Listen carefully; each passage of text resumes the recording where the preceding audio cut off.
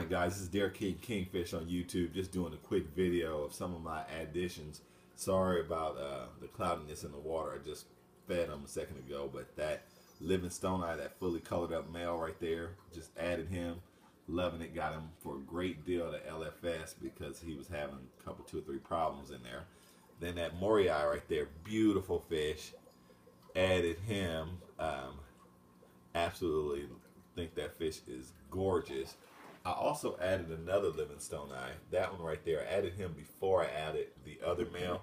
It just happened to be a good deal when I was browsing some LFSs. I think he's a male because he does have egg spots on him. See that upside down catfish? Gorgeous fish.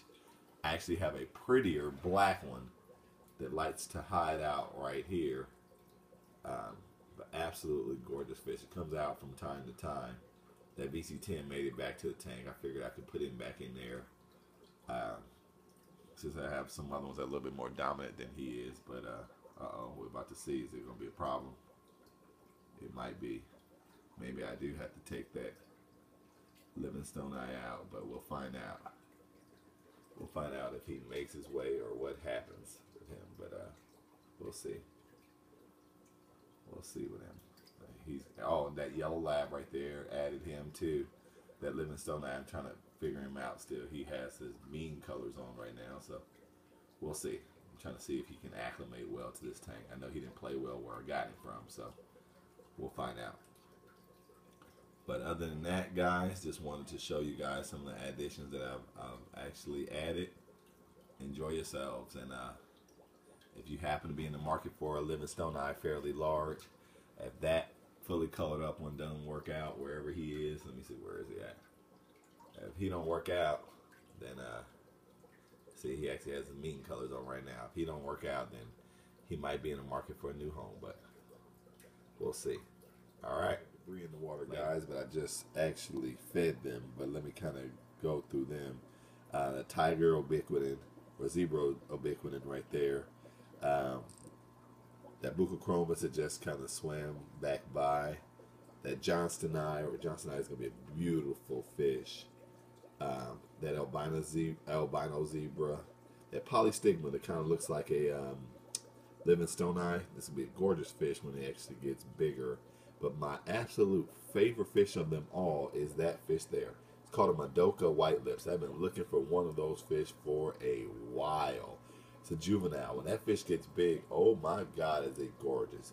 It's a deep, deep blue with white lips. Both males and the females kind of look the same when they get older. But other than that, those are my new additions. I'm loving this 50-gallon right here too, just with the fish I put in there. I actually have another upside down catfish that kind of hides in that fixture right there. But other than that, and then that OB actually came from the other tank. I'm going to catch him and put him back in there, but he was causing some problems over there, so I took him out. But he seems to be doing all right in here. But yeah, I just fed a couple minutes ago. That's the debris from the food. But other than that, everybody enjoy themselves. Like I said, at Johnstoni, Madoka white lips, polystigma, turquoise hap. Where is it? Turquoise hap in the back. And that albino zebra right there for this tank. So, all right, everybody enjoy. Down here, I'm actually interested in parting ways with when I can. So if you happen to be in Southern California or you're interested in paying for the shipping for these fish, and I'll give them to you dirt cheap. They're actually okay in size. That that OB right there is about 4.5, 5 inches. The same with that other zebra right here. So, but other than that, and that jewel cichlid, it's probably about 3.5 inches or so. Yeah, these fish are okay in size. They don't like to play well with my other fish, and I like my other fish a little bit better. So, each of them would pick a person to fight with in that other tank.